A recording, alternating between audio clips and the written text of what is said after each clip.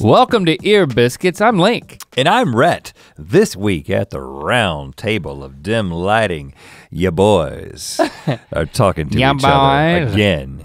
We're gonna be going down the rabbit hole again, but it'll be a different rabbit hole. Who knows where the conversation will take us? We don't know if we're always going to do this. In fact, I can promise you that we're not always going to do this, but we're gonna do it again this week. I promise you that you can't pin us down in any rabbit's hole. That's right. Or going down rabbit's holes. Is that, well, don't say rabbit's holes. Just say rabbit holes, because now you're talking about, if we're talking about rabbit's holes, you're talking about rabbit's orifices. And we don't do that. I promise you we're not gonna do that. I don't want a picture of that. You don't want a picture of that. I'm sure you can get a picture of that on the internet, but again, that's not the kind of thing that I ever search for. My front yard has all types of holes in it. Gophers? And pathways that have been plumped up from underneath. Gophers? And I believe it is gophers. And I Googled. You know what to do, don't you? I Googled what do gophers go for if you want them to leave. How do you get them to lure them out? How do you get them to go? That's why they're called gophers. Not true, but okay. And I got like a big screw top of some sort of, it looked like fertilizer, and you sprinkle it over your yard and it's supposed to repel them. Gopher repellent. Gopher repellent, don't work. Don't work, because that was 6 months ago. And what that does, according to the internet, is it runs them into your neighbor's yard, and then they throw that stuff out. Yeah. And then they run back into your yard. Then the landscape, the person who mows the grass, they just mow the grass, and then what they do is they don't walk across your lawn and mush down the gopher humps first. So you know what happens? Like with the freshly mowed lawn, which looks great. I have a little patch of grass in my front yard. It's a patch of grass. The guy mows it in 7 minutes. Yeah. I'm just asking everyone to take a few minutes to walk across it and push down the humps first, because he mows straight across. You get short hairs there. It's gone. It's like dirt. All the way down to dirt. It's like someone tried to spell in some sort of gopher Sanskrit all over the front edge of my lawn. Well, have you thought that maybe they are trying to communicate with you? Have you looked at the lawn and just deciphered anything? I can't read gopher Sanskrit. No, but just think about it for just 1 second. Just seriously, just go with me here. What if they're people? What if, I've always thought this, I've thought about this a million times. What if all of a sudden I wake up one day and I'm a gopher? Not a gopher, but I would be like a squirrel or an insect, and how do I communicate to my family and my friends that I am that animal? Which is why you wrote about it way back in that I'm a Thoughtful Guy. You talked about being an ant. Think about if I was turned into an ant. I want my loved ones to know, so I thought of a plan. I gather twigs and leaves and write my name on the ground. Then I'd wait for my family and friends to crowd around. Exactly. You actually thought about it for years. So, and that didn't put it to bed. What if those are gophers? What if those gophers are people? Are they spelling anything? That's all I'm asking. Have you looked closely enough? Have you stepped back? Have you gotten a drone view of your patch of grass? Good idea. You gotta get a drone view. Well, I can stand on the roof of my house. I'm not getting a drone. My experience with drones. You been on the roof? I've been on the roof, but I didn't look down at the gopher Sanskrit. You gotta do that next time. I just looked out. Because look at the mountain. Where all this is leading, just so you know, I'm gonna say something that may be unpopular. The only way to get rid of gophers, you gotta murder them. I'm just saying it. They're pests, you gotta kill them. I know it's unpopular, but the gophers are just, I guess there is some sort of catch and release, but give me a break. They're gonna do the same thing elsewhere, and you may be like, well, the gophers have just as much right to the land as we do. Well, not really. We're humans, we're a lot smarter and more capable. So. We've hemmed them in with a concrete curb and sidewalkage stuff and a house. I'm not gonna argue with you if you wanna somehow flush them out like a cartoon with like a hose, and they come out on top of the fountain of water, and then you put them in a bag and take them someplace. If you wanted to go through that trouble, that's great. But I'm gonna kill them if they're in my yard. I'll put that on Vine. Oh, yeah, you get the clicks. Vine's coming back. I heard about that. I'm gonna put it on Vine. No, I'm not gonna do that. If I ate the gopher, would that redeem this whole conversation? I don't think you have to. I rustled up the gopher and we ate him. You would be so above reproach if you ate the gophers. You would be without blame. if you killed and ate the gophers. But I think this is almost an insect situation. And like use the pelts for like clothing for my youngest child. You know what? You might be onto something. Lando goes to second grade How and many like gophers gopher make pelts. a pair of pants? Well, how many gophers make all that tunnelage in my front yard? I'd say at least 20 gophers. You think gopher skin is thick enough to make pants out of? Well, in LA, you can make some shorts. I think make a t-shirt. Maybe you might make a pair of underwear. gopher thongs. Ooh, does the fur go on the inside or the outside of a gopher thong? I think you probably could do both. Why am I asking you like you know? I've got some fur thongs. I've got some fur thong thoughts. I've got some thoughts on fur thongs. So what we're saying is that the step one is you go on the roof and you make sure they're not humans that have been somehow trapped in gopher bodies and they're trying to communicate with you and you're their only hope. Because if they're humans, we can't just kill them and eat them. But if you determine that they're not humans. Now if that happened, I would take a picture and I'd put it on Reddit. You gotta know where these things go. If you're gonna put a hose in there and a gopher's gonna pop out, well that's gonna go on the new Vine. You gotta get a really powerful hose though, like a fireman's hose. But if I take an aerial shot and something is spelled out by a gopher like, gophers are humans too. That's a like, Reddit that's situation. a Reddit situation, which I've started getting into Reddit. Well, I've been there for a while. I'm looking for you now, because I'm on there. I'm not an active poster or commenter. I got a new phone. I'm not an active phone I'm user. a lurker. I'm like a gopher of Reddit. But I was like, out of guilt, I should put an app on my phone to just experience phone entertainment, which is not entertainment, which I consider like YouTube videos. That's what we are, entertainers. You downloaded a game, is this what you're saying? No, I was like looking on the App Store and then Reddit was recommended for some reason because I think they revamped the app a few months ago. They were touting it. I was like, you know what? I've heard of this Reddit. Yeah, the front page of the internet, if you will. Yeah, I mean. They will, that's what they say. We had the freaking inventor of Reddit on Ear Biscuits. Alexis Ohanian, who now is married to Serena Williams. One of the greatest athletes of all time. Yeah, crazy. They have a baby together. Well, that guy sat right here. That guy signed this freaking table that we're sitting at right now. And I never even went on his website. And I don't think I told him that. No, Maybe I did. I did. I probably did. I don't remember that conversation.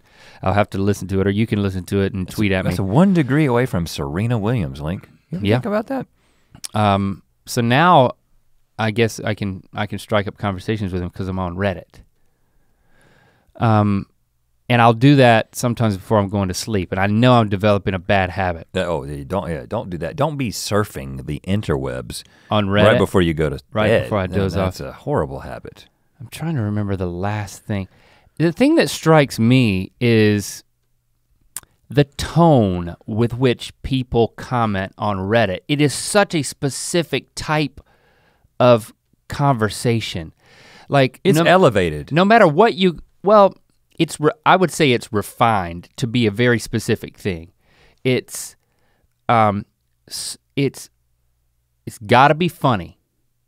Like if you click on anything, like if it's cute, if it's interesting, if it's an infinite loop of something that's perfectly looped, that's my favorite thing on Reddit right now, like perfectly looped mini videos or GIFs or whatever they happen to be. I'm such an out of touch uncle here. Yeah, I can see that.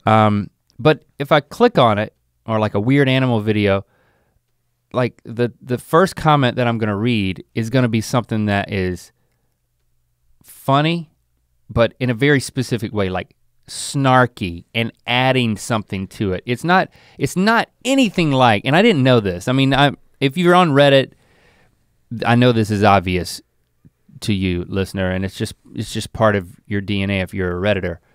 But do you know what I'm talking about? Like the snarky, smart, lots of times cynical, but it's like, okay, yeah, what's posted is funny, but what I'm writing underneath it is also funny, and I know stuff. And I'm adding, yeah. I'm talking about it. I'm talking about things that I know and like. But I would say that while that's true, it's also or trolling people. It's pertinent more often than not. contrast it with a YouTube commenter, okay? Well, a lot of YouTube commenters, they can just comment on something frivolous. Well, because they're Or seeing, shit- well, you it's know, like- it's because they're not- seeing something, I don't know, I guess there are videos too, but you don't have anybody talk about the color, the type of shirt that somebody has on. Like we've already gotten comments about your jacket, just so you know. On the video version. The video of this version of podcast. this, which is now on the Good Mythical Morning channel every Saturday, right? We've already gotten comments about your jacket, right? Mm-hmm. I'd say there's a dozen or more comments about your jacket already, and then there's comments about the comments about your jacket. There's thumbs up. Where did Link get his jacket? I love Link's jacket. And you know what? It's a fine jacket. I am admiring the jacket. I'm glad you got the jacket. But You're glad I got the jacket? but I would never personally comment about the jacket on a YouTube video because it seems like, well, why don't I just talk about why don't I comment on the subject matter of the video? I think that actually the substantive parts of the video, even a dumb video like we make a lot of dumb videos. But on Reddit, you're not gonna get a comment about the jacket. You're gonna get a comment about the thing that the post is about. And then people may take issue with certain things, but that's why I said I feel like it's a slightly elevated conversation that isn't, and there's also not a lot of self-promotion. There's not like a lot of come and subscribe to my channel or I see so many comments now on YouTube videos like, hey you, scrolling through the comments, you're beautiful just the way you are. I mean, come on, give me a freaking break. I mean, honestly, Oh, really? Because yes. I'm like, oh, thank you. No, I don't care for that. Yeah, I'm not I don't complaining. care for that. Don't get me wrong, I'm not You complaining. don't know the person's beautiful? Who's reading it? I'm not complaining about Reddit comments. I'm agreeing with you. The and person I do, that you're saying is beautiful may be about to go out and commit a heinous crime. You don't know that they're beautiful. I'm not talking about physical beauty. I'm just talking about, moral turpitude. Is that a word? turpentine. What I'm saying is that obviously you can tell I'm ranting a bit about the nature of YouTube comments, but I'm just saying that's one of the reasons I like to go. So you're saying the Reddit comments are refreshing. I don't know if I'm to that point. I'm fascinated by them. I am not annoyed by them, but like there was an animal clip because I think I followed one of these like animal threads. Yeah, I gotta have an animal thread, And, or 2 or 3. Is it a gopher thread? It was, no. There probably is a gopher Well, thread. it was water and then the top said, wait for it. And I'm like, well, wait for it? That's how you're gonna meme this thing? And then it's like something underneath the water and like a high angle shot from like a phone, basically. phone, man. For all I could care. And I'm like, whoa, what is this creature? It's kind of big. Is this like, it's underneath the water. It's like a Loch Ness monster. This thing's about to surface. It's like, it's crawling. No, it's swimming. It's the Loch Ness monster type of thing. Yeah. And then all of a sudden, it emerges from the water in like a huge flamboyant way. And I realize it's the huge antlers of a moose. Oh gosh. And then it's a freaking entire moose just comes up, emerges out of the water, and it just freaked me out. I was like, I didn't see that coming. I'm glad I waited for it. Yeah, wait for I'm it. glad you said wait for it. And then I'm like, I'm just learning Reddit, so I'm gonna read the comments about this. Like, and on YouTube, what would the comments be? Whoa, a moose. I like that moose's shirt. Or like, that muse is that muse is awesome. That muse is beautiful. You're just as beautiful as that moose. Oh, subscribe to me. I've got moose videos. And I don't know enough about how Reddit works. Maybe that's happening and those are filtered out. But the first comment was about someone talking about how it was like a smart aleck comment about how the #1 predator of a moose is an orca.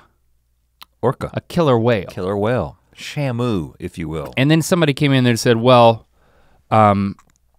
moose have been known to have been killed by killer whales, but the primary predator of moose are wolves on land. And so it's like someone who knows some stuff is coming in there and saying stuff, and I'm like, ooh, now they're getting into it. And then lo and behold, 15 minutes later, I'm still reading the comments, and now the conversation is strictly about wolves. You would not, more specifically, you would not believe how big a wolf is. Yeah, okay. Like that's the specific thread. Okay, now. so that's a little contradictory to what I said, saying that it's on topic. It's not on topic, but it's fascinating that something about a swimming moose, literally the whole thread was impassioned people talking about encounters they've had with wolves and how, quote, big they are. Like wolves are bigger than you would not believe how big a wolf is. And I'm just like, my thumb just can't keep up with this conversation. And you know what? I'm 20 minutes into a thread about how big wolves are and how they, And it made you a better person, just face it. And how it's like, well, maybe you've seen a dog that looks like a wolf. Okay, you don't have to recreate that the is thread not here. a wolf. Because incidentally, segue, that's what we're going to do. And we're not gonna talk about wolves. It might come back to how big wolves are, but we are going to essentially do the same thing. We're gonna start a conversation and then we're gonna go into the rabbit hole wherever the thread might lead.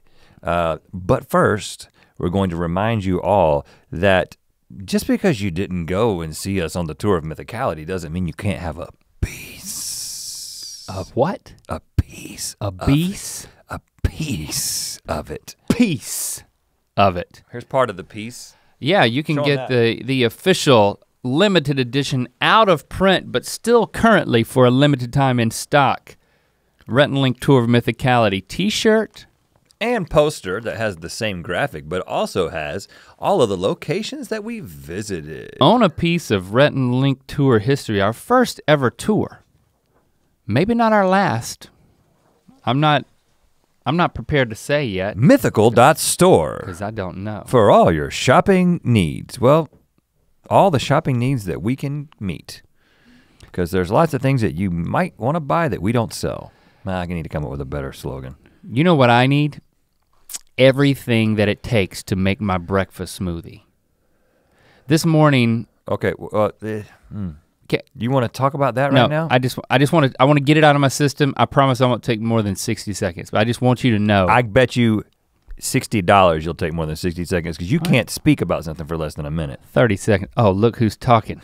All of my ingredients, I had them and I made the smoothie and they all ran out at the same time, like the spinach and the protein powder and the peanut butter and the frozen blueberries. I make it the same every single morning. Oh, really? I put the recipe in the Mythical newsletter way back if you're a subscriber, so you can drink along with me, the Breakfast of Champions. And it just felt great to know I was out of things, but that's then 30 seconds. I could get it in time to not be out of it in the morning. But to have it all end at the same time and go in the trash can was like the best feeling I've had all day. My day started off great for that reason. Is that it? That's it, see? Okay, that's 50 seconds. Okay, here is an envelope. It's a different envelope. The people who use correct grammar say. But the whole and thing seems unnecessary to me.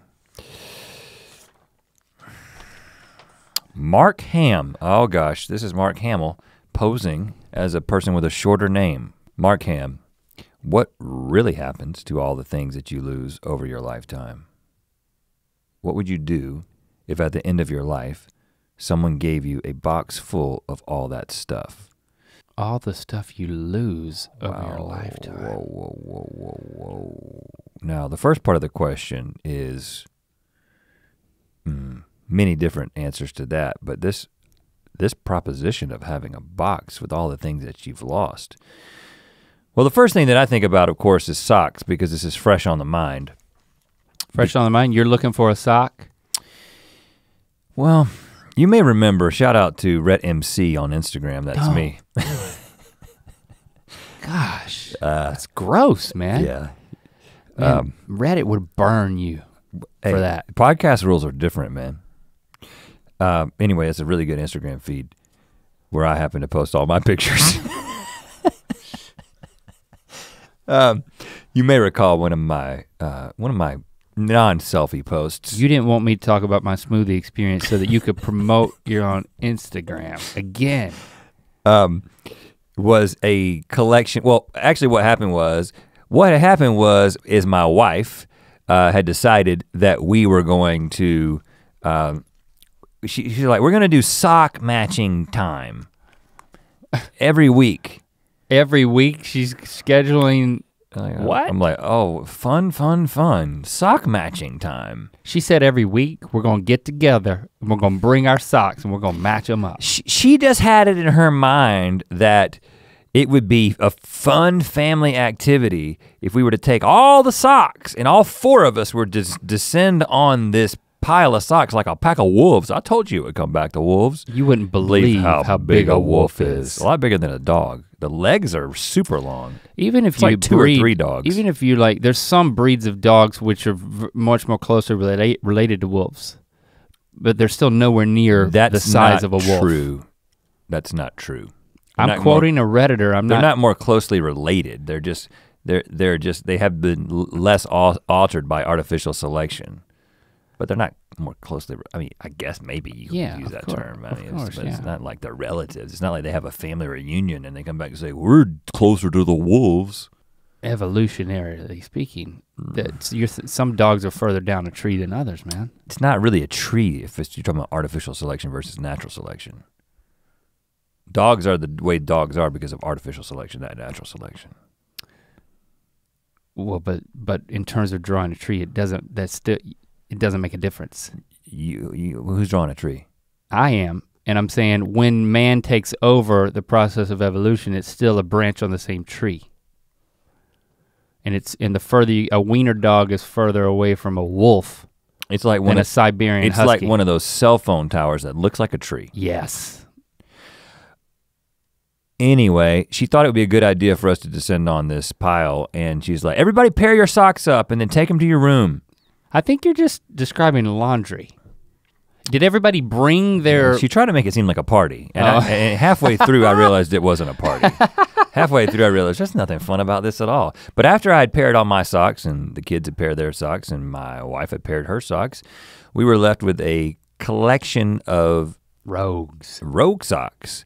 And I arranged them in a perfect square and took a picture, uploaded it to Rhett MC on Instagram. And it wasn't one of my most liked posts ever or anything, but it was pretty artful.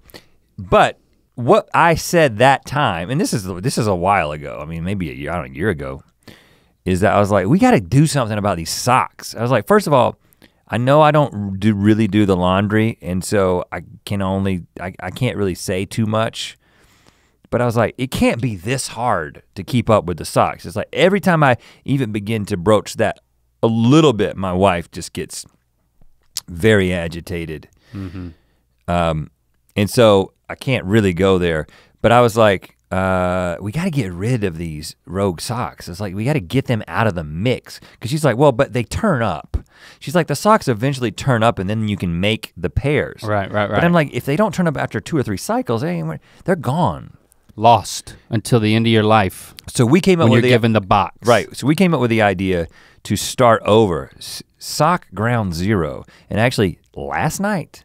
Well, the other night I went on Amazon and me and the boys picked out socks. And me and Locke picked. Hey boys, let's have my version of a sock party, which is just buying a bunch of new socks indiscriminately. No. It was, so the new system is. I'm intrigued by this. All the socks are the same. Mm-hmm. My socks and Locke's socks are the same. Same exact? Same exact socks. So. Well, he's a man now, or you're a boy now. Yeah, either way, young at heart. Either way, we share socks. Yep. So there's none of this like Locke socks, Rhett socks. Shepard's smaller, he gets his own sock. Locke and I decided on, well, I'll show you.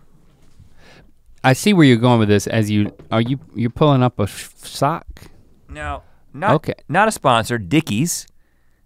This is actually a work sock, but you know what? I'm working all the time. And it's just a thick black sock with a white gray bottom, and then it says Dickies right there on the toe. It's kind of hard to see that part. You don't have to see it to believe it. And how, is that a crew sock? What are we talking about? I couldn't see the top of it. Half calf crew, yeah. Crew sock. Yeah, right. You know, it's down right now, but you know, and it's an affordable sock. That was goal number one. And I like black socks. Because basically what you're saying is between two people in your house, you've bought a whole bunch of socks and then they all go together. It's just, you just find two and they automatically go together. There's no searching. Yeah, and Shepherd got gray socks. So they're different. And then Jessie just kept her socks because leave her out totally of this. different. So then last For night, her, socks is like a form of expression. all right? the socks came in a box, a socks box. And I got A them box out of socks. and I was like, this is gonna be incredible. Now this is a freaking sock party. Let's take these socks out, let's put them in our drawers. And I mean, not our pants, but the drawers. And let's throw all the other socks away, or let's give the socks to Goodwill, whatever. And so then you're giving one No. like odd out socks? One sock's trash. Old pairs of socks that don't fit the new system, which is all my socks are the same as Locke's, and Shepherd's socks are all the same. Get thrown out, given away. Now, yes. But she wouldn't go for this. What? Speaking of gophers, I knew we'd come back to gophers because You would not believe she how big a gopher is. she saw these socks and these Nike black socks, and she was like, "Well, we can just keep these." They're I was good like, socks. "But they're not Dickies. They're paired together. They're nice. They ruined the system because now all of a sudden there's gonna be a rogue Nike sock swimming in the Dickies." I don't think, she might have tuned out at some point during your party. Yeah. So because I didn't succeed. It's not all Dickies, no. Now you're sneaking socks and taking them out of the house. In my drawer, the Nikes have to go. I'm a little upset about this. I'll throw them away later. I mean, she won't even know. She won't even know. The sock phantom can come. So that's how I've solved this problem in my house. I got a few follow-up questions. Are you telling me you've committed to a crew sock length sock? Because what about a no-show? Because I think that's pretty important. Okay, I'm glad you asked. If it was me, I would have said, you know what, right now at this juncture of my life, even at this point in my, I'll just show you here. Look at that, black sock, black pants, hairy, ankly, white strip in the middle is my flesh. Because if I'm wearing a shoe, you can't tell that I'm wearing a sock. It's a no-show sock. Well, You familiar? That's a, And that's not a super no-show. A super no-show is. Nope, not a super no-show. Well, given my shoes, it's a no-show. Given the particular pair of shoes that you have on right now. Yeah, I'm not wearing like a loafer or a penny loafer. Penny loafer. Now you. But so that's what I would choose, and that's what I'm gonna choose because I'm gonna do this. Okay, well, Let's all do this, mythical beast. I don't want to throw a wrench into your sock party, but let me just say, I did also buy crew socks. No, I bought no-show white athletic socks white for the gym time. That's risky because even that little peeking of white coming out is just cheap. You should have gotten black for those, but you didn't want to. You didn't want to mix it up with your longies. Exactly, Link. You saw where I was going with this. They were white, even though I would prefer them to be black. They were white so that they had to be. So the sock party will be easier. Now let me also say, I have an extreme no-show sock from previous decisions. Right, that looks like a ballerina slipper. It's basically this little gray thing that they sell at Urban Outfitters, where it's basically, you don't want the socks to show. You don't want people to know that you even think about socks. That's called a no sock. Right, it's like, yeah, and it barely fits around. I mean, it's the type of sock. It's embarrassing to be caught with these socks on and nothing else. If somebody sees you walking around in just those socks, and no shoes, it just drains any masculinity that you may have right out. You have to have a backstory for those. You have to have a story. My story is if I'm ever caught in those, I just say they're therapeutic. And then I just leave it at that. Because people don't like to ask medical questions. For toe circulation. They're like, oh, he's got a condition. I don't want to ask about it. like TSA. TSA gives you a look, you're like, it's therapeutic. These are my therapeutic socks. Can I leave them on? I mean, I signed up for pre-check just to avoid having to say anything about therapeutic socks. Right, because you want to wear them sometimes. Anyway, I kept those because those are so distinct, and I have 2 pairs of shoes. You know these shoes, those little, they're actually a Timberland shoe. Those little gray shoes that I have that are almost cloth, the simplest shoe. It's like it's called like Earth something from Timberland. And I love those shoes. I got a couple of pairs, and you have to wear no. If you wear socks with those shoes, dorky time. Yeah, so it's like clocking into dorky town. So checking back in, sir. I'm sorry that you missed me for a few hours when I was wearing no show socks, but I'm back in Darky Town. Where's my assignment, sir? But the problem is that my feet. The lemonade concession stand? My feet. Arnold Palmer's, 3 for $1. Sweat like you wouldn't believe, you know. I don't sweat under my arms, I sweat from the ends. I sweat from the hands and the feet. The extremities. Yeah, I don't know. It's something about the height and the centrifugal force. Right. There's a lot of leverage. You swing the sweat out of your extremities. Right, and so anyway, I kept those. They're easy to keep up with, and then I kept my dress socks, but they're polluting the drawer. So I took all the dress socks because I never wear dress socks unless we do something where you have to wear dress socks, and so I took the dress socks. I put them in a shoebox. Put it in the top of the closet. For that special time when you need to pull out a dress sock. And so you never will, by the way. That's the system so far. You might as well burn that box or give it to the Goodwill. You'll never access that box. I don't believe you, I think I will. I'm only one day in though. I started wearing dressier socks because I would, I have dress socks because I get a new pair every time we would go on Fallon. Because people, you throw your leg up and then you expose the sock and then people will comment on it. We got to do the double leg thing. It's that YouTube comment thing. You guys we post, hey look, we were on the Tonight Show and you're like, let me comment about your socks. Yeah, we feed right into it. We feed right into it. We should wear Dickies next time. And talk about it. Yeah. And not get paid. Yeah. Hopefully there will be a next time. We had that falling out with Jimmy last time we were in there. Yeah, I know. You said that thing about. No, we're just joking. Jimmy, we're joking, and we know you're listening. Yeah, that's right. You Best wouldn't of believe friends. how big a wolf is. Just trying to. Gophers are people too. I mean, we got a couple of things we could throw on T-shirts already. Gophers may be people too. You wouldn't. Gophers are people too. Yeah, that's probably a better shirt. Write it. Is an aerial view. Looks this like is the shirt design. It's a front yard. It's your patch of grass. Yeah, it's my patch of grass, and then the Gophers have done it. So anyway, when I open my sock drawer and I see those dress socks, it's kind of like a timeline of like pleasant memories that I've had with Jimmy Fallon, honestly. Yeah. And I'm kind of attached to those. And then Christy got me a pair of camouflage socks that have little wiener dogs on them that look like jade. And I'm pretty I call those my favorite socks. Oh no, but you also got some from a Mythical Beast. Yep, and then a Mythical Beast on tour in the meet and greet line gave me, and you too, you got a pair, we each got a pair of socks with an actual printed picture of our dogs on them. So I have Jade's face on my socks. Yeah, the people who follow the Rhett MC Instagram account know about my barber socks. And those socks are important to me too. Christy was mad, by the way, when I brought those home because she said, I was gonna get you some of those for your Christmas stocking. She had a sock party planned. She had to cancel it. But so I've got all these special dress socks up there, but then I keep looking for these the top drawer.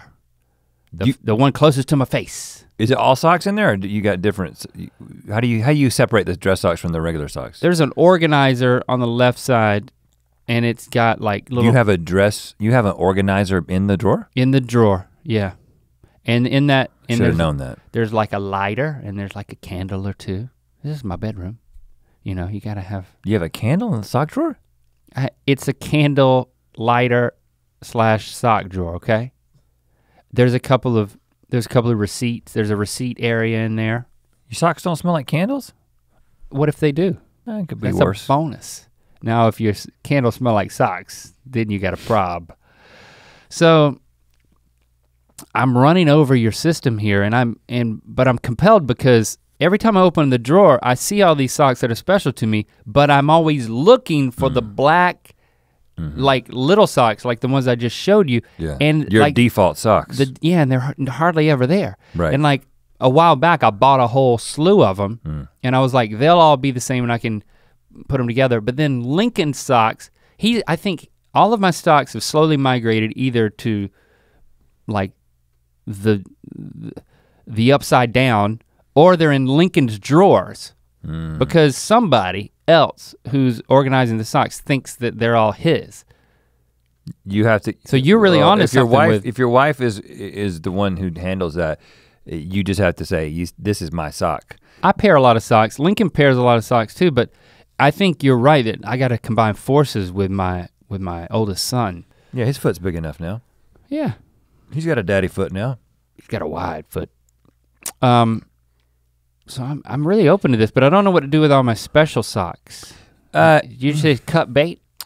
I just think that How long are we gonna talk about what we're gonna do with our socks? I don't know. I think we can talk about it for a long time. The socks, the specialty. It's a good system though. Specialty socks. I thought about this as I put the Barbara socks into the shoebox, which you say will never see the light of day. Yeah. I thought to myself, it is possible that I will forget about this box of special socks. And you know what? I'm okay with that because here's ultimately what I'm doing here. I am eventually going to wear the same thing every day, and I'm starting with the socks. Right, we've talked about this. And there's absolutely no doubt in my mind that wearing exactly the same thing every day is the preferred way to dress. I mean, there is absolutely, you cannot talk me out of this. Steve Jobs was a smart man, very creative guy. But you know what? It's a decision he didn't want to devote his mind to. And I haven't read or talked to him about that decision. But a lot of people who do that, a lot of people who make a lot of decisions do that because they don't want to start their day with a lame decision like, what am I gonna wear? Here's a caveat though. I was told by someone who had personal interactions with Steve Jobs recently that he would walk around work with turtleneck, tennis shoes, and cut off jean shorts. Ooh. Frequently. Had you ever heard this about Steve Jobs? Well, until you got to cut off jeans, I was seeing the uniform. The exact same uniform except the cut off shorts form and like well, yes, man's gotta have shorts. Not jean shorts, but like the jeans that you would normally see him in for the pleated jeans that keynote. he typically had on. Cut with scissors. Simple, efficient, just like So an it's like, you know Apple what? computer. It's like everything that I wear the same thing every day. The only problem is sometimes I wish I was wearing shorts. Solution, I'm gonna cut the jeans. And he did that. It is the most immediate solution. Yeah. When the only thing you're thinking about is efficiency, the first thing you do is you just cut the jeans. You don't get another type of clothing. I stand by it. I think it's a great idea. I'm nervous. I mean, our comments would just go away. Oh, no, we can't. No engagement. Yeah. I'd have to, here's the thing. I'd have to dress up, like dressing up to be a character to do our show. But then in my everyday life, I would be wearing the same thing. So I'm not this is a fond topic of ours because we do go back to it a lot. I'll add a data point from me, which is, I don't know how I acquired some like legitimate sweatpants. And I think this is what you talked about, you would ultimately wear sweatpants on like a podcast that we did.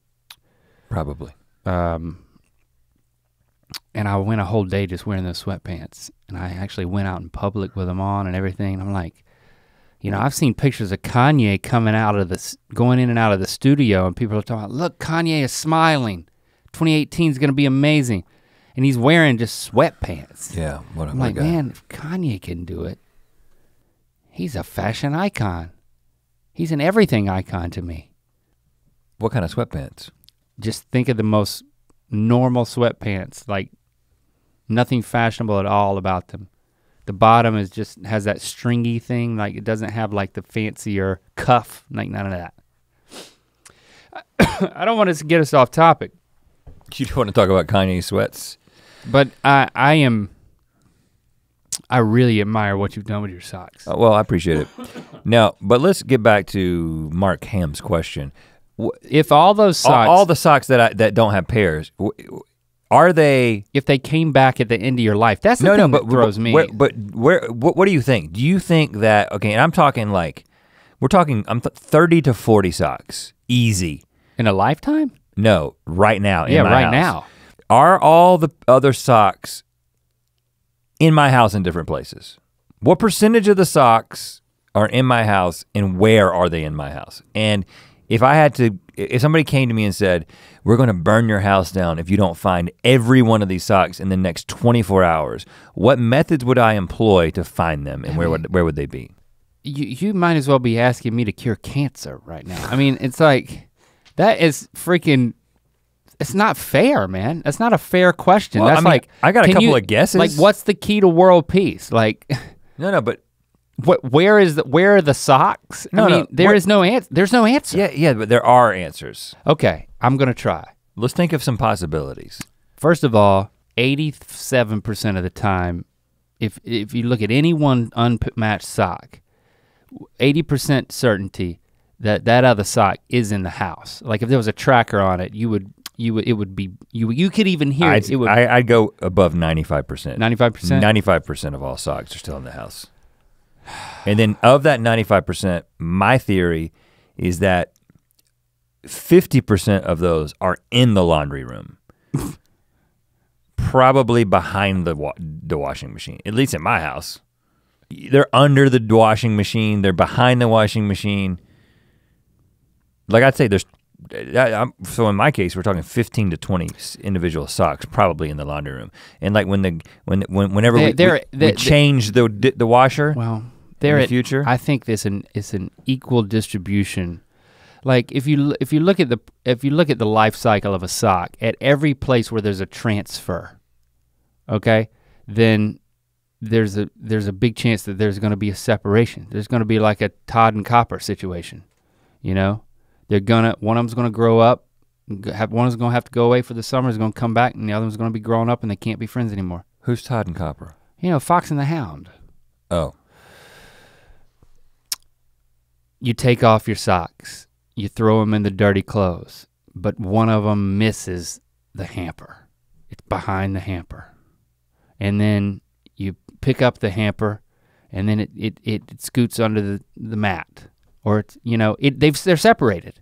They're in different ecosystems. Does Jay get your socks? No. Barbara is often seen with in our house just walking around with a sock in her mouth.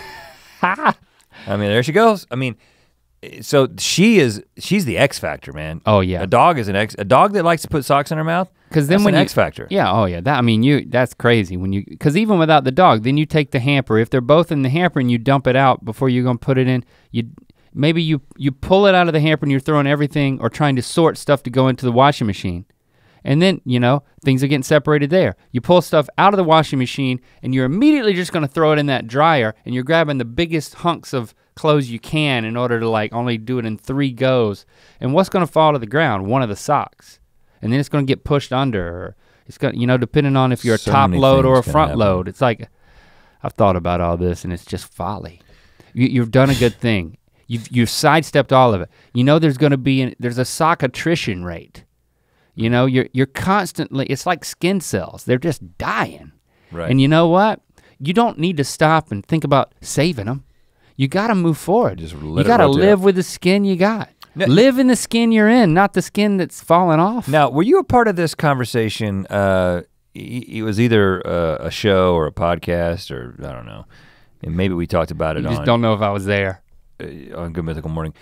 But I was probably there. There is a guy who insists on, he believes that there's a right sock and a left sock. He believes that there's a sock for your right foot and a sock for your left foot. Now, he understands that socks are not made for right feet and left feet. I mean, there are some specialty socks that are made, obviously toe socks. I've never heard, contributed, or been a part of, okay, or glanced at this conversation. So this is a fact. There is a dude I think it was probably on one of these like ridiculous reality shows where it was like something a couple was arguing like over. Big Brother or something? No, like I'm talking like a Dr. Phil type of thing, where it's like, this man Springer insists on wearing his socks on his left and his right foot, and his wife wants to kill him because of it. On the next Dr. Phil. But the here's what he did. He believed that once he wore a sock, it became that it stretched to it fit. oriented. It was oriented itself as way. a right foot or left foot. And he swore up and down that he could put on or left foot for the right foot and he would know. So he made his wife label his socks right and left. And I think he went as far, so you had to match. Don't bring your wife into this. Label your own dang socks. You had to match the pair, but then it had to be the right and the left. And so, I mean, it's absolutely nuts. But so you haven't heard of that before. But that guy, when he loses, see, I've gone completely to the opposite end of the spectrum where I'm not just mixing left and right. I was already doing that. I'm not just mixing pairs of socks. Now I'm mixing who the socks are for because I'm sharing them amongst the family. Right. I mean, and as soon as Shepherd's foot is big enough, we're all gonna be wearing the same socks. And if I can get my wife to just wear my socks too, we could all be wearing the same socks. She is 3 feet shorter than you. How much shorter is her foot than yours? Your sock. It's significantly Your smaller. no-so shock. I can't say it. Would go all the way to her knee. But you know what? It would make your life simpler. Yeah. But what about other things? Because why is Jesse wearing stockings all of a sudden all the time? What else have you lost of significance in the past, let's say, year?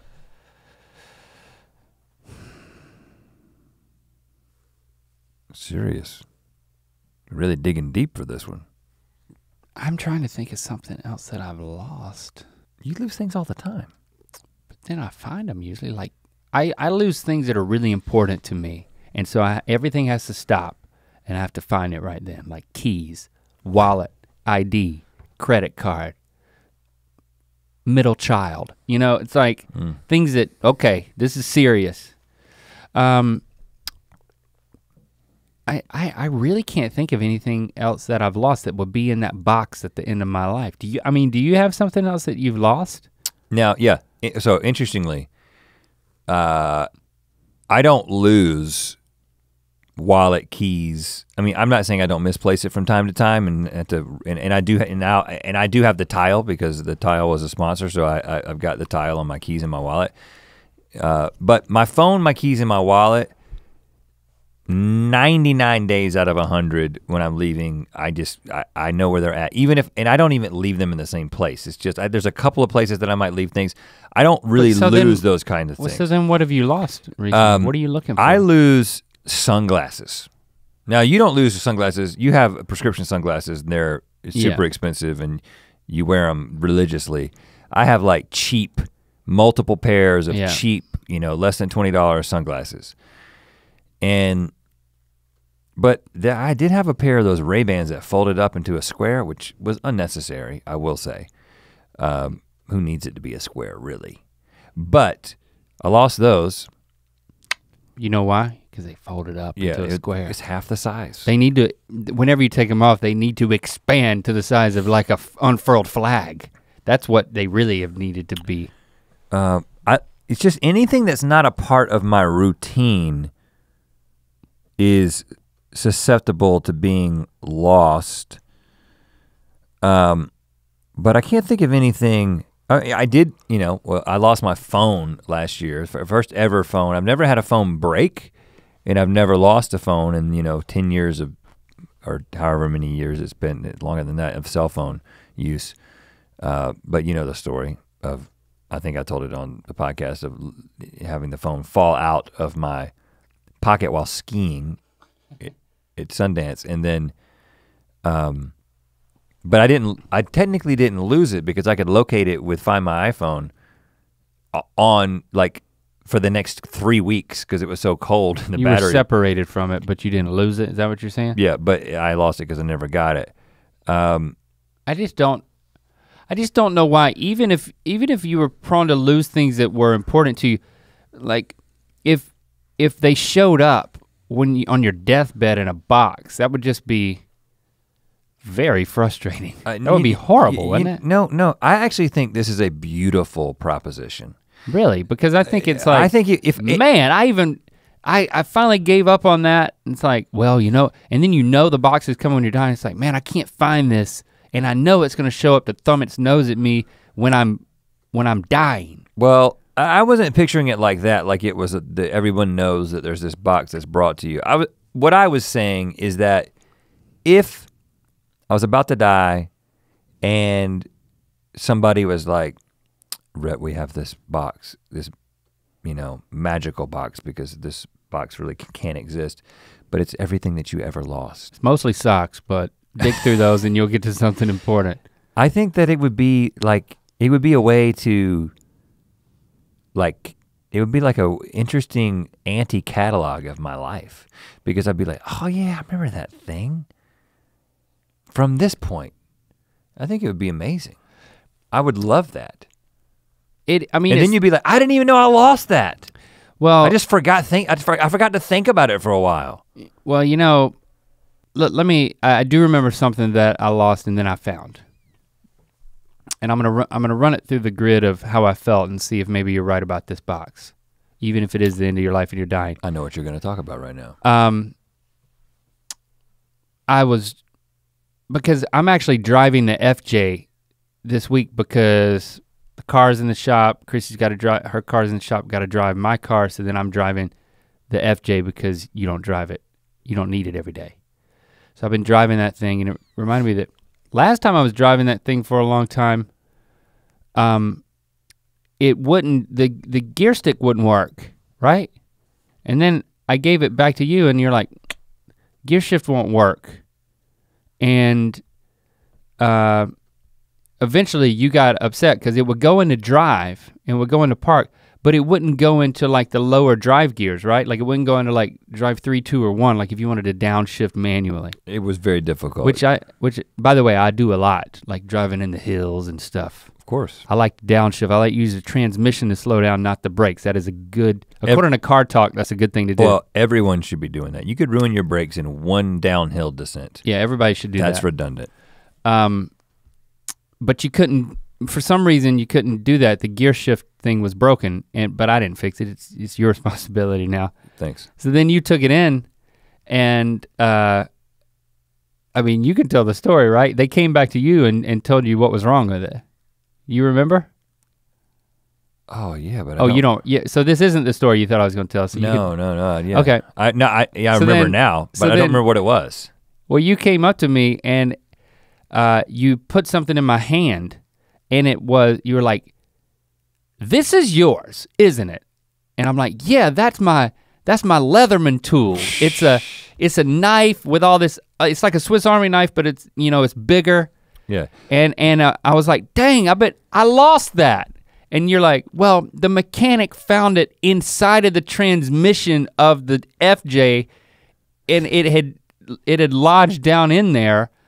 It didn't make it all the way to the transmission, but it was to the gear shift. It was in the housing. And it literally wouldn't let the gear shift go. And I was like, that's where that thing went. I remember putting it down next to the gear shift. And it's amazing because there's like this, and I felt very small, like little slit that like the gear shift that travels through. Yeah, but there's like a leather thing that goes around the hole and like goes up and like it was snugs loose. up on the gear shift. It was a little bit loose.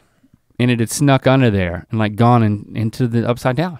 But when I got that thing back, I was like, man, this is great because I put this in the upper cup holder of my car, so that then it's a makeshift platform to then set my phone on perfectly, so I kind of use my phone as a GPS. And with that, it's been gone for the past month. I can't see the bottom half of my GPS in the holder. And I was really bummed out about that because of course, I'm not allowed to use the actual knife part of my knife. I just use it as a platform for my phone. So I was pretty pumped to get that thing back. I'm sorry that it cost you some money to fix your your gear shift, but totally worth it from my perspective. So, and which I think goes back. But I wasn't dying. If I was dying, I was like, man, I'd rather not know that this thing was gone that whole time. You wouldn't even remember it, but yeah, you probably wouldn't even remember at that point when you were dying. What did you think I was gonna say that I lost? Oh, I thought you were gonna talk about the blood oath. Oh yeah, that, oh, I would love to get that back. That's the perfect thing. So you know the story, we did a blood oath in middle school, saying that we were gonna grow up together and create things together. It happened, it worked, the blood oath worked. We wrote a contract on a piece of paper, 2 different pieces of paper, and we said, we will, something to the effect of, we will create something together. We're gonna like work together to create something. And it was very nebulous because we didn't know what that would be or whatever. We cut our palms with rocks, sharp rocks. And then we smeared our blood on the 2. We didn't actually, I don't know if we actually shook hands. We did, I don't think. It was more about taking blood and putting it on a sheet of paper. It was signing it. And like there was my blood and your blood on each piece of paper and we each had a copy. And you immediately lost yours. No, I probably lost mine. I probably put mine in my desk with a bunch of other stuff, but you kept yours in your wallet until what age? College? No. High school. High school. I was definitely 16 because I was driving and I was like, I remember the last, I lost my wallet. It was at that party at Trent Hamilton's house when his parents went out of town. Oh, I remember that night. And then I had lost my wallet there. And then when I eventually found my wallet, it wasn't in there. It's very fuzzy, but I remember that I recovered the wallet, but the thing wasn't in it, or I realized that at some point it was no longer in it and that I had lost it. The oath. I'd love to have that back. Yeah, see, you'd love to have that and you'd love to have it on your deathbed. That would be a good moment to say, wow, that's like it's like a time capsule moment. Yeah, it's ironic that something so important to you, you could still lose. So then when even when you're dying, you could be glad to see it. Well, the first part of the question, what happens to all that stuff, and I think that your Leatherman story illustrates this, is that there's a perfectly logical explanation for everything that you've ever lost, right? So it isn't like anything that you've ever lost was like a leprechaun took it from you. Like that's not the kind of thing that happens, right?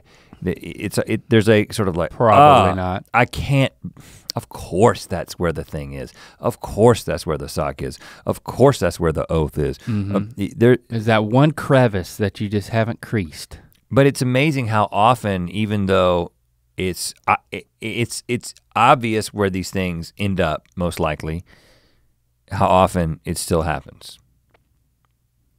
It's just, but I think the explanation to the first part of your question, Mark, would just be kind of like, oh, yeah, that's what happened to it. Boring, you know what I mean?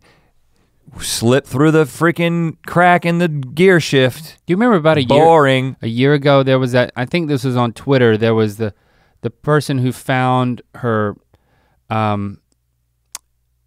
elderly mother's wedding ring, like diamond ring was lost in like the backyard, and then they were pulling up carrots in the garden, and they pulled up a carrot. And it had a freaking ring. And it had her freaking, it had grown through the wedding ring, and you could like see that the carrot was bigger on either side of the wedding ring. It was like, if a tree grows around a barbed wire fence, that's what it looked like. Yeah. I mean, many years later. I don't think it was much more than and a year, that perfectly proves the point. The losing was unspectacular. The losing was fell off while gardening, went into the grass. But the finding was spectacular. Plucking a carrot out of the ground. And that's kind of what the box at the end of your life represents. But yeah, and to take the analogy further, that carrot had to die for her to get that ring back. So you think they ate it? Do you think they eat the carrot to get to the ring? Definitely. They boiled it. That's how they prepared it. Could have picked a better way. But ultimately, the goal should be to get to a place where it doesn't matter if you lose things. Where you're not attached to any material object to the extent where you care what happens to it. Well, it's interesting because— Isn't that the ultimate goal? On a philosophical level, on like a wellness level? Yeah, to recognize that, okay, let's take our wedding rings right now, okay? There's sentimental value attached to our wedding rings. There is significantly more sentimental value attached to your wedding ring, not because your marriage is more sentimental than mine, but because I had this ring made for me and for my marriage. So it's as old as my marriage. Right. In this form. I'm sure that the elements in it are much older. But your ring. But mine is my grandfather, my papa, Clyde, who passed away in 1998.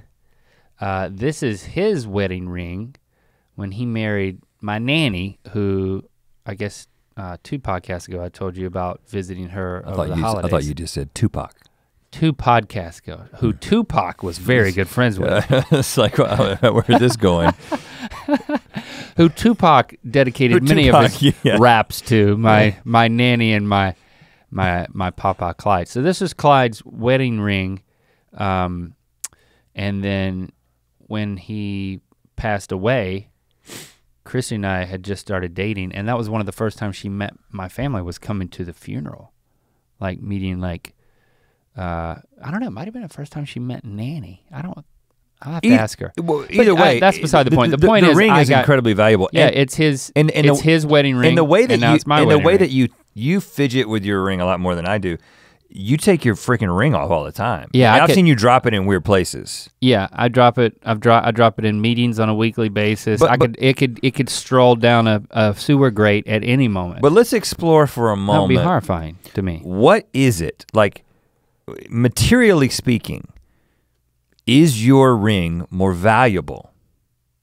So what I'm saying, so like it's the value of your ring is in, obviously it's in the intrinsic value of the metals or whatever, but the value that you've attached to it that gives it more value than mine. The sentimental value. Is a value that exists in your mind.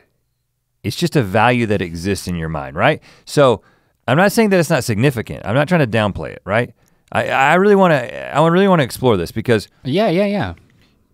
What is that value made of? Like legitimately, is it not true that value is just very simply a neural pathway in your mind that is connected to your grandfather? And so basically there's a certain collection of neurons in your brain that fire in a certain pattern. I don't know how the brain works. And it's all the value that you attach to this physical object that you wear around your specific finger that has been chosen by our culture to signify that you're married. You've attached extra value to that because of whose it was, whose other finger it was on. And I'm not saying that's a bad thing. I'm just saying that, is it ultimately a good thing that we have the capacity to attach that much value to it? And what does that even mean? Is that even real value? Well, and let me tell you another quick story. Tell me another in story. order to explore this further, because it has a twist ending, which will, I think, bring up a related question. Maybe answer your question. Night before last, Christy relayed what she had done and what had happened. She said she was cleaning out drawers in the dining room, which is something that Christy and I, it's a hobby of both of ours, like to clean out drawers. And she said, I found the handwritten log from last year when Lily was just out of her back surgery and she was recovering, and we had to log all of the medication she was taking to take it at the proper times, and also how much food she was eating, because she had to gain weight, and she had complications associated with the surgery that meant that she had to, we had to get more calories in her for reasons that I don't need to go into. But anyway, so this basically one sheet of paper was an artifact from that moment in Lily's life when, it was a big test for her. So Lily was at school. Christy said, I went into her room and I put it on her bed and I put a note on it that said, just in case you've forgotten how strong you are, because she was talking about how she was having some challenges at school or whatever. Just look at this. And then it was that she attached the note to that log. And then Christy says, and so Lily got home and it meant a lot to her to get that, and it was very sweet. And she said, so of course I think what I'm gonna do, and this is Christy talking, of course I think what I'm gonna do now is I'm just gonna take a picture of the log and then throw it away. And I was like, I was shocked that she said that, but it's interesting, right? I think she's on the right track. She's transferring it to the cloud. Now, if you could transfer that to a locket and wear it around your neck, maybe there's two different things going on here. It's like the wedding band is something that's on your person. Like this is like when I get naked, I'm still wearing this. Good. Which is good for like a number of reasons because it's a wedding band. But if she was gonna like burn that thing and then put the ashes in a locket and carry it around her neck as a symbol of her own inner strength, that could be meaningful. But just having a sheet of paper that you're gonna shove in a drawer and then maybe lose or it's gonna like deteriorate or something, you might as well digitize it so in the event of a fire, you're not running trying to find it. So I think that's the threshold. If you can't carry it on your person even when you're naked, I think then you should move it to the cloud. Like I can carry a note while naked. I mean, I'm pretty sure I could do that. Without the use of your hands. I think that's I can find a place. Because are we closer to answering your question, which was Yeah. You're all over it, right? Because basically what Christy is doing when she says that she's going to take a picture of this is she's saying that the thing that is valuable is the particular arrangement of that information, right? Which can be captured digitally. And at some point could even be recreated physically or like through a 3D printer. All the pictures that we scan to put in our book, now that they're A, in our book, and then B, scanned. To me, there's like no that box of artifacts in our office we now, could lose it because it's been archived. You could burn it. You could just soon as burn it. But now? you're talking about two very, very interesting things, right? Which there's another podcast in this whole thing, but and we can't talk about it forever. But the first thing you're talking about is just what is it that we're attaching the value to, like and then the second part is what is attached to value, because it kind of goes back to the conversation that we had. Shout out to the Red MC Twitter. I don't shout out to the Twitter very much. I mean, I really don't. So I mean, you got to give me a chance. I told you about the restaurant experience I had at Dialogue Restaurant in Los Angeles, and it was a gift for my in-laws to go to this incredible restaurant that was like a 12-course meal, and the chef was 12-course meal. Absolutely amazing. And I told you about the story associated with every dish, right? Yeah. And the fact that he had certain albums playing while you were eating in this restaurant, and he said, I'm specifically playing albums that really make sense as an album. In fact, some of these albums, like he referenced one of the Roots albums, and he was like, this is actually not that great of an album if you listen to it on shuffle, because it's actually the arrangement of the songs and the story that they tell and the order that they tell them that is where the beauty in the album is. And so he said, that's specifically the way that I've arranged this meal. So I told you the fascinating thing about this is that in every course in the meal, there was an ingredient from the previous course that was looking back to the past, and there was an ingredient from the future course, the next course that was looking to the future. So it was linked, and all so bridged. Everything was linked together. And then there was even things on top of that, like this particular one is inspired by this painting, and there's the painting, and the painting was up in the restaurant, and he would point to it. And we were at the bar, we could see him make these dishes, and one of the most incredible meal experiences of my life. Now, if you just isolated one of those dishes and just brought it out and ate it, I'd be like, this is an incredible meal. But a Chick-fil-A chicken sandwich is an incredible meal. I mean, the flavor combination in a Chick-fil-A chicken sandwich, it doesn't get much better than that. A piece of pizza from a fine pizza establishment, it doesn't get much better than that in terms of flavor in your mouth, right?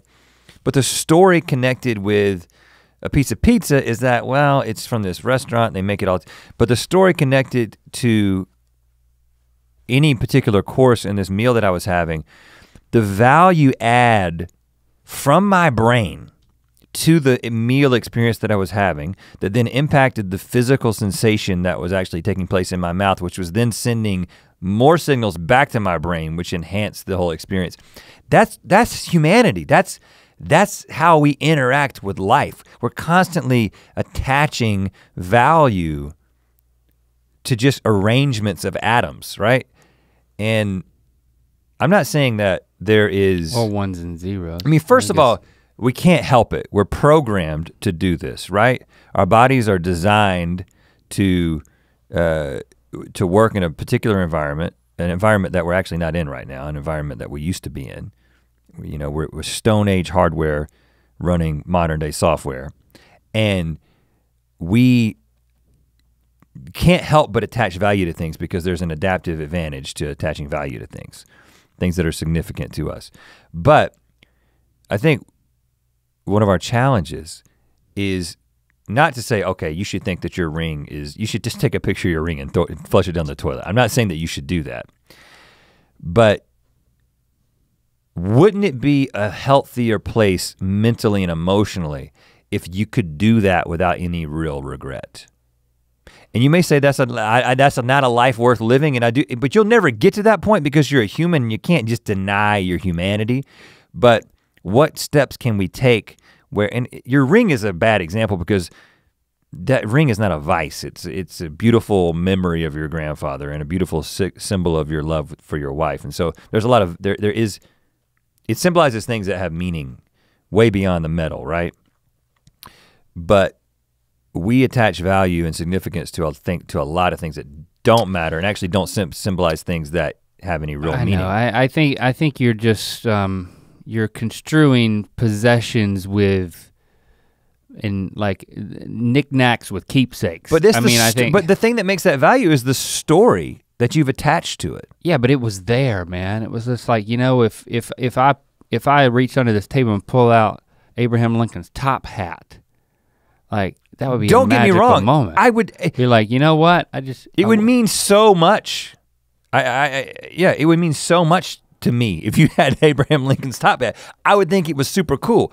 I'm just saying that whereas it can be a super cool thing, there's probably a lot of like the actual, like, I mean, they keep the Constitution under, they suck it down in a vault every night and then they pick it up in the elevator so people can come gawk at it under close supervision because it's like, and if we did, it was there, man. And if we didn't have the ability, again, because this is the thing that, interestingly, you know, an animal other than the human animal doesn't have the capacity to attach sentimental value to things to the degree that we do, right? I mean, obviously, Coco, the sign language gorilla, I'm sure that she in fact, I think she had some possessions that meant a lot to her. I'm not saying that they don't have the capacity, but not nearly the capacity that we do. And then you talk about robots, and when are they gonna become indiscernible from us, and are they gonna have the ability, like, that's one of the things we do, we're just constantly attaching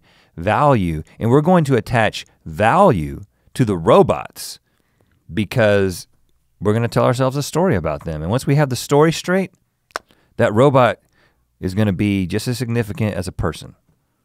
And we're gonna be like, this is my best friend. Yeah, he's a robot, but who cares? But is that robot gonna feel the same way? Is it gonna have are we gonna have to program that robot with the capacity to tell itself lies and tell itself stories about things in order to have for there to be significance in its life? Oh, that's the question, Link. That's the question tonight. Maybe.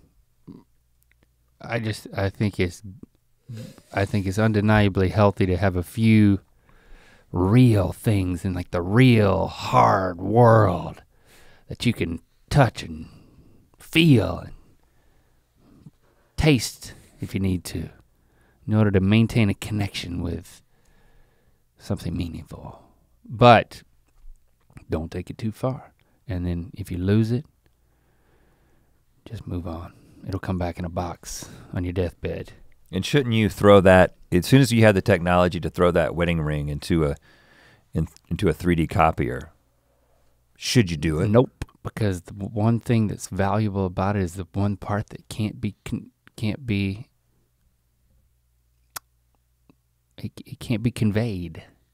It's that this particular thing was wrapped around his finger, now it's wrapped around my finger. So and a replica of it would be a replica. Okay. I mean, you buy replicas in the museum gift shop. So what if somebody took me? No, what if somebody took one of your children and put them in a person in a and put them in a 3D copier and made a perfect copy of your child? Everything was intact, memories, everything exactly the same, and then they killed the original child.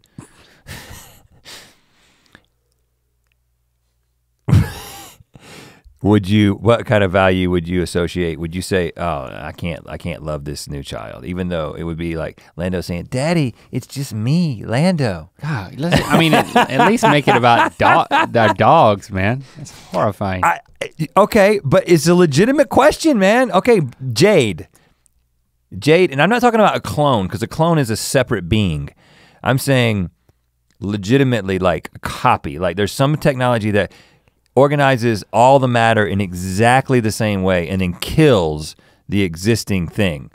And like, I mean, what kind of value would you be like, yeah, that's Jade 2? It's just I could conduct a relationship, and ultimately for the most part it would be the same moving forward, but it doesn't have the same, it's just a keepsake and a relationship are just different things. Apples and oranges. I think it's just But you have relationships with keepsakes.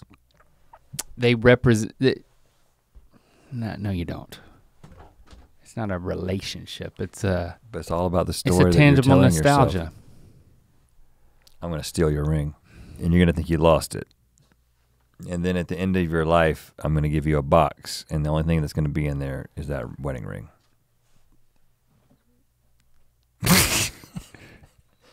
Okay. And I'll say, you remember that question that dude asked us that one time on Ear Biscuits? That's why I did this. It was a big experiment to teach you a lesson and then to give you a special present at the end of your life. Well, listen, I'll commit to thinking about it some, but let me sleep on it. I'm kind of sleepy at this point. I'm resorting to saying, hey, can we end this podcast? I'm kind of sleepy. I'm sleepy. I just don't. But I'll twinkle with my ring and I'll think about it. Okay. And you know what? You think about it too. Let us know what you think. We'll speak at you this time next week. Is that a deal? Yeah.